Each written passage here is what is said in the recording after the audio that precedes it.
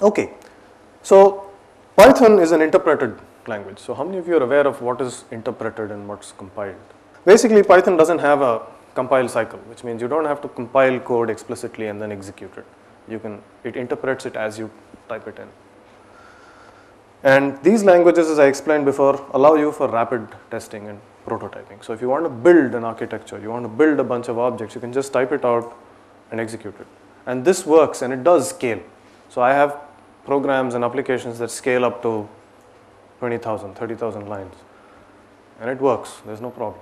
And of course, these are applications where I'm talking of my code being 10,000 or 20,000 lines. It's probably using another 50,000 or 100,000 lines elsewhere, and it's importing things from various places. And all of this is done dynamically. So it actually does scale. And it allows for rapid testing and prototyping. It's dynamically typed, which means you never explicitly type a particular variable. This is a huge feature. It supports what's called full introspection at runtime, which means if you are given an object, I can find out what the object's documentation is, I can find out what are its methods or what are the attributes it has, all of this dynamically, which means I can use this fact to write dynamic programs. Okay, it's pretty useful.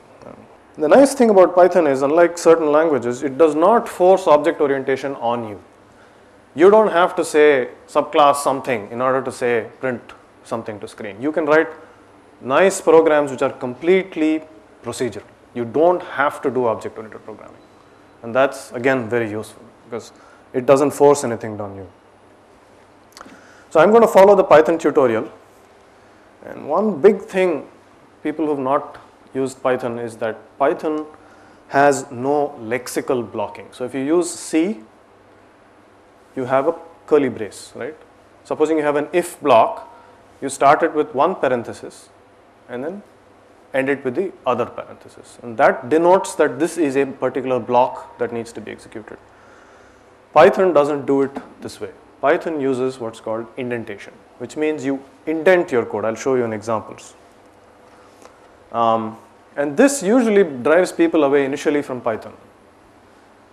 But I think you have to grow over that, and you'll realize that good programs are well indented.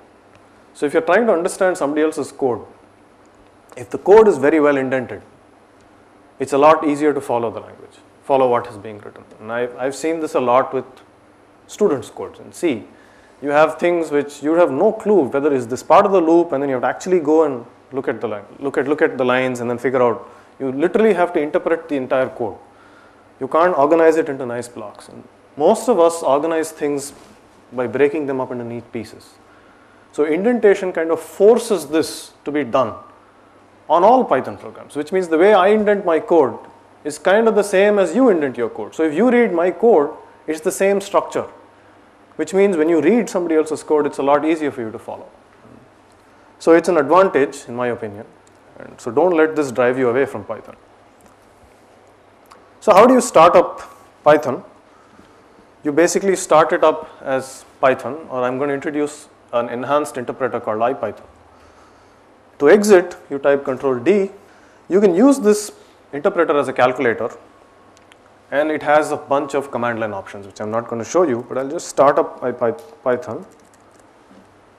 And you have an interpreter that's there. So I can say print hello world or something like that. It does that. I press Ctrl-D, it quits. Same way with IPython. It's an enhanced interpreter. Kind of the same thing. It looks slightly different.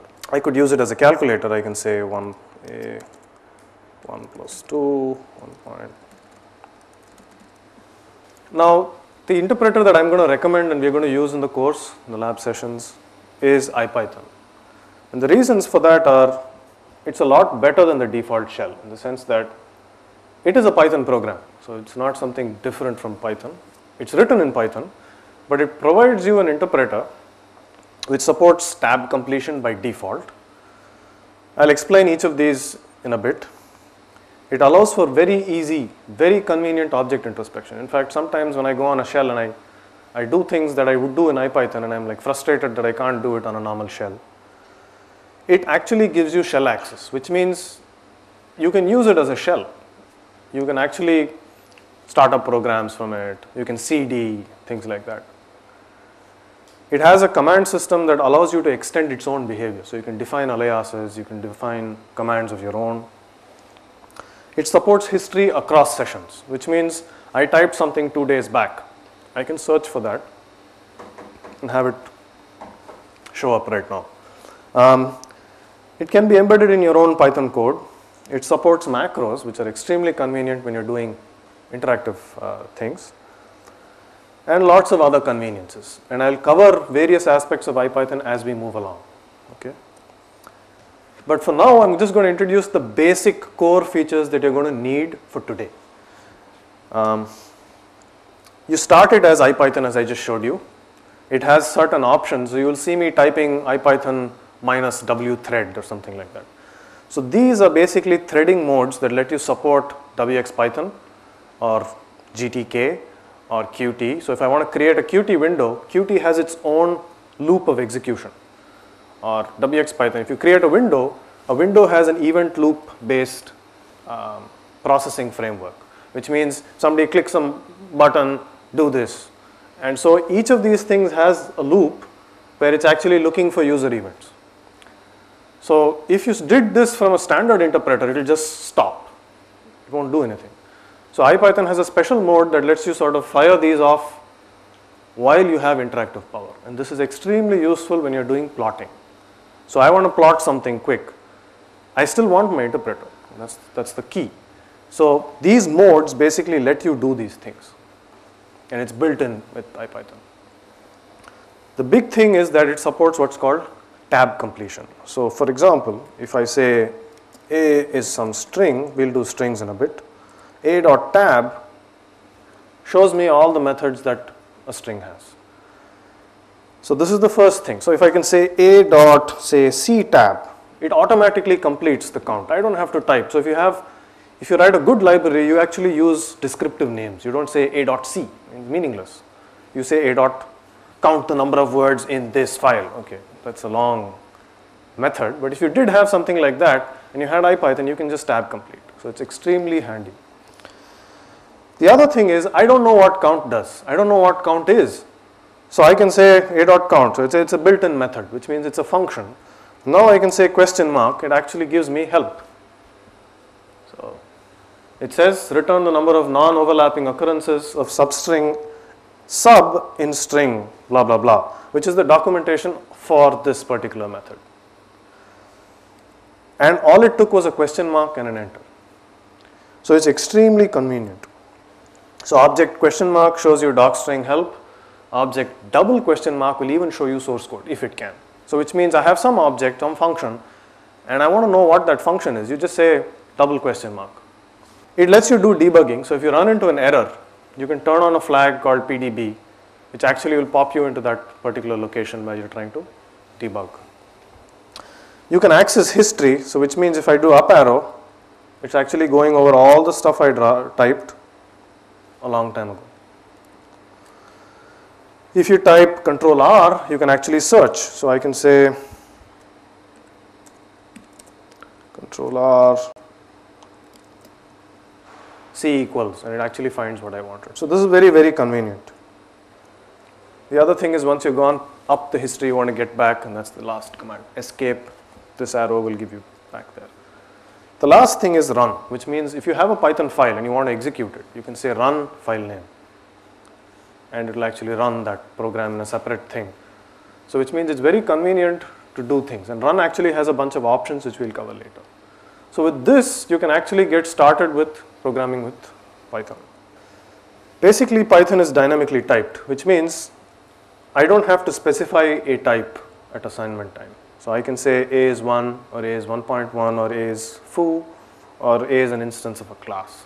It doesn't matter. Comments are specified by the hash symbol that you see here. You can have inline comments and you can have comments on a line by themselves. Obviously, if you put something in a string, comment in a string, it's not a comment. So it's smart enough to figure that out. The other thing, as I mentioned earlier, is there is no lexical scoping, which means you use indentation to determine scope. So if you had a for loop, we will cover for loops in a little while, but I'm just showing you the idea of how indentation works. This is very important. So when you write your codes, you have to really make sure that it's indented right. It's very important. And once you start doing it, it becomes automatic, so you don't have to worry about it. So in this case, these two lines, print inside loop, print something else, are inside a loop, so they will be executed 10 times. The line just outside is only executed after the loop is executed, so it's executed once. So this is the general idea. So if ever you see a block of code, it's pretty straightforward. You know exactly that the stuff that's indented to the right over here is what's inside the loop. The other thing is, in Python, an assignment is to an object is by reference. So copies are only made if you explicitly ask for them using something called a copy module. So if you say B equals A, B is actually just a reference to A. Or actually, B is a reference to the object that A is referring to. Okay? So if I say A equals 1, there is a 1 object somewhere in memory, and A is a name that is bound to that 1. Okay? So think of it as a house and addresses. So you have, don't think of it as C++ or C addresses. An address, or for example, my name is bound to me in some sense. It is not me. So if somebody can call me sir or hey or something like that, but they refer to the same person. I don't change. You don't have a copy of me. The same notion holds in Python. So essentially, names are bound to objects. So there are objects somewhere and you have names that point to that. So when you say A equals something and then you say B equals A, B is again pointing to that same object, not to A.